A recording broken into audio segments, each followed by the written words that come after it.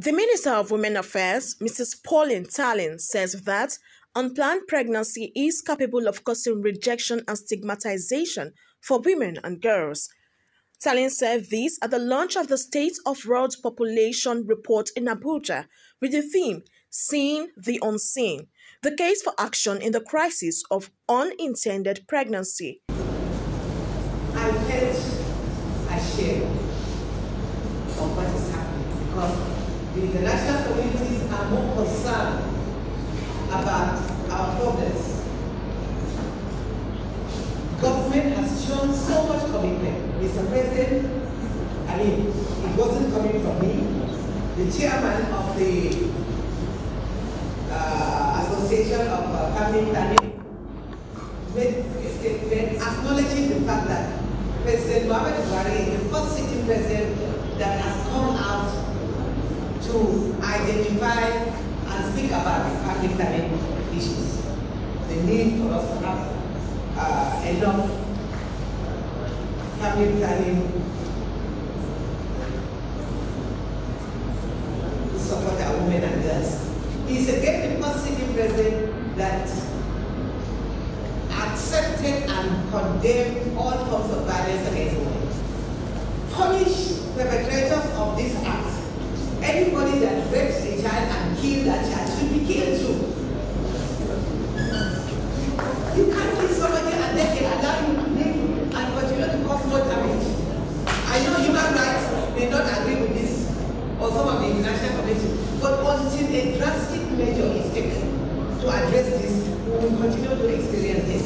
Because people do what they want and they are not punished, they walk scot-free, more will keep doing it. So, all hands must be on deck. It is a societal problem that must be addressed by all women within Nigerians. We must all rise up to be ambassadors to condemn all forms of violence against women and children. It's unacceptable.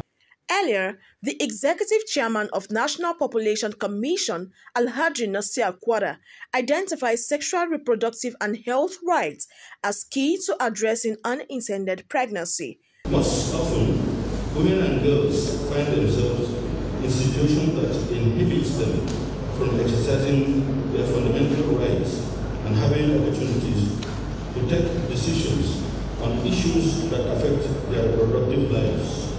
Unintended pregnancy, particularly among teenagers, adolescent girls, is a major health concern, and it is associated with high morbidity and mortality of both mother and child, including outcomes of malnutrition.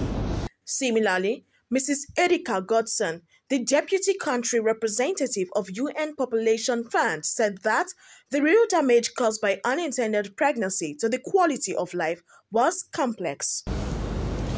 Globally, nearly half of all pregnancies are unintended. A startling 121 million each year throughout the world. This is an unseen crisis unfolding right before our eyes. It is a humanitarian issue. Women in conflict zones, those living in refugee camps and other humanitarian settings are at high risk of unintended pregnancy, particularly from violence. These women are too often overlooked in crisis response, even though women in these situations are vulnerable to gender-based violence barriers and often face barriers to reproductive health services.